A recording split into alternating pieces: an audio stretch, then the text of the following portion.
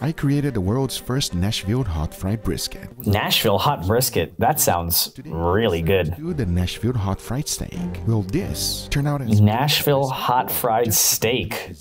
And he says this is the greatest steak he ever had? As these are the star of today's show. As you can see, there are 3 beautiful ribeye steaks, 1.5 inches. Those are really nice ribeyes. And most importantly, they are just beautiful steak. For that, I like to season it liberally. And if you've been watching my videos for a while, you know I like to use coarse salt. As you can see, once I was coarse salt, perfectly seasoned. And you want to, you're more likely to under-season it than over-season it. To be specific, a Nashville rub. And here's how to make it. Into a bowl, I threw in some cayenne pepper, followed by granulated a lot of cayenne pepper, a little bit of brown sugar, and some smoked paprika. Mix everything well because the rub is now done. And just like the salt, the most important thing is to ensure that every single edge is perfectly covered. That's right. That's right. You got to get it all around. This guy is such a good meat chef. So for that, I want to see the best way to put a nice spicy flavor on a steak. One of them will be the control, with just the rub and nothing else. The second one... He does such a good job of testing stuff and doing a control and other things that he's testing. I got to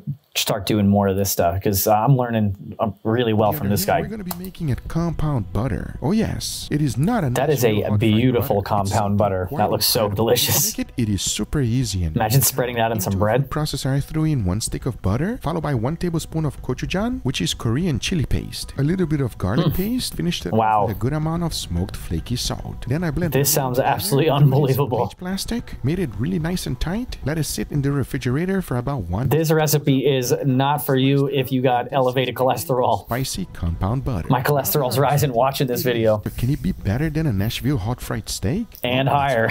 Because here's how to make it. The first thing to do is to make the spicy oil. This is going to be applied to the steak once it's fried. Talking about that, the next thing to do is to... So they're going to put that on after. That's going to be interesting. All-purpose flour, followed by that rub we just made in the beginning. And of course, don't forget a pinch of salt. Mix everything. I've never done that with a steak and coated a steak like a piece of chicken and dredged it in egg wash and flour. Goes into the flour, followed by the egg wash, then back into the flour. Especially with a nicer steak like that, like it's a ribeye. He said it was a choice cut, so it's not the greatest ribeye, but it's just oh my, have an incredible meal. And today, this one is quite tasty and very easy to make. Loaded tater tots, jeez. Fried up some bacon. As always, start with a cold pan, and of course, in the end, we are left with bacon bits. That's perfectly cooked bacon. He did such a nice job. Now, wow. For the taters, I'm just using the frozen one. Some things are not, which are the best, from scratch, and at least that's right. I agree. Not everything you got to make from scratch. Frozen tater tots, they got those down to a science. Don't you worry about that. Go ahead and concentrate on a cheese sauce. So first, I threw in a good amount of butter into a pan, followed by some flour. See, I'm making something that it's... This is like a 12,000 calorie recipe.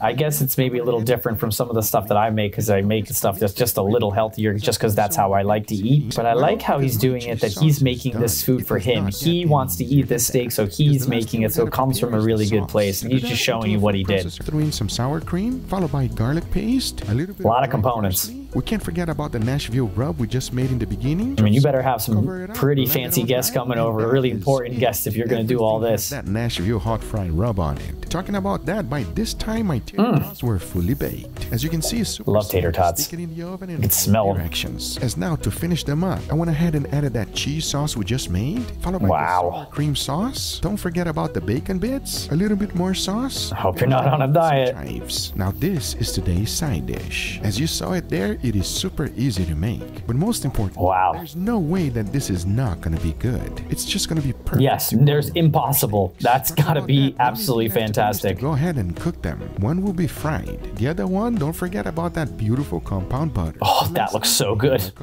Wow. I say it is enough talking and it is time to grill them. So let's start. I don't know if I like the idea of the one fried and coated because the outside of that steak looked absolutely unbelievable. And he's cooking it on open fire, which is going to give it that open fire flavor. There's nothing like when that flame hits it.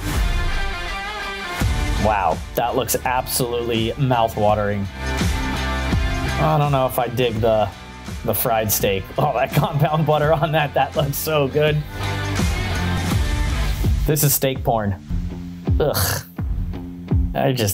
Maybe it might taste good, but I like the idea of just that one with the compound butter. That looks so good. Oh man, nailed the temperature on that one.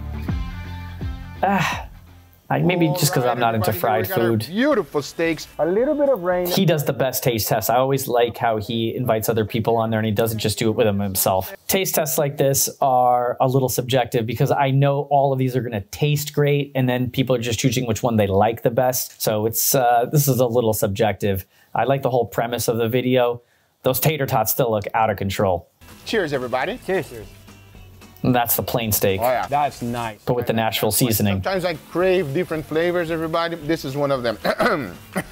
This is nice. You good, Guga? Yeah. Ooh, spicy. Got a little tingle to it. Definitely got a kick on it. Tingle my ass. That thing's spicy, everybody.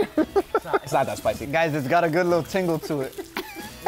Wow, this boy's always gonna. Oh, he's fighting it. Me on my spiciness. By the way, steak is absolutely delicious. So this one, instead of using salt, pepper, and garlic powder, I used a little Nashville hot rub. Especially the ribeyes are a little fattier. When stuff is fatty, it can cool down the spiciness of stuff. You know, this is actually really nice. Like you were saying, it does have a little bit of a kick. He puts the garlic powder on steak, guy. That's just weird. Well, this is really good. You have to be. I'm big on just salt and pepper on steak, even though I've done some steaks that are coated with like a Cajun rub. I have that Cajun rub ribeye. Now the second one has my most favorite ingredient. I think this is probably going to be the best one. Even better than the first one. I know, smell it. That compound butter looks out of control. I don't salivate very often. I am now. Enough talking. Let's go for it. Cheers, everybody. Cheers, guys. Oh, wow. Wow. This is one of the better steaks that I've had in a long time. It's so insane how good this steak is. Cheese and meat is a great combo. It's never going to be bad. Any type of like obvious cheese on it. Whatever happened to this steak, the flavors penetrated really deep. That must be a flavor bomb. Flavor. This one is gonna give the last one the biggest run for its money. 100%. Here's the deal, everybody. I don't say this very often. I think the last one has been sitting around a little too long too. They probably should have started off eating that one first. Because if it is fries, it's crispy. Incredible. It's probably softened up a lot. Yeah, they lost a lot of that texture that would really make it nice. I'm actually surprised that Guga is enjoying it because this is kind of like a little bit spicier than. But it's just a wonderful flavor of gochujang, which I like. It's like a Korean chili paste. Oh, got it. Enough talking. One of the best chili pastes. If you don't ever tried gochujang powder or gochujang paste, it's really, really great. Great way to add spice to stuff. Moving, Leo! Your steak's down. No! I would be pissed that I didn't have those tater tots either. They look really, really good. Loaded mashed potatoes. Loaded taters. That's the name. Let's give this a go. You guys ready? Cheers, everybody. Cheers. Oh, come on. That can't be bad. How's that not going to be good? Wow. Totally. This is absolutely delicious. You got to get them crispy. Since elementary school. Especially if you're going to put the cheese sauce on top of them. They got to have some Enough talking. Let's go for the last. Some solidness to hold up to that cheese sauce. I must say. I think they waited a little too long to have that. Spicy. You guys ready for it? Yep. Let's give it a go. Enough talking. Cheers, everybody. Cheers. Oh, man.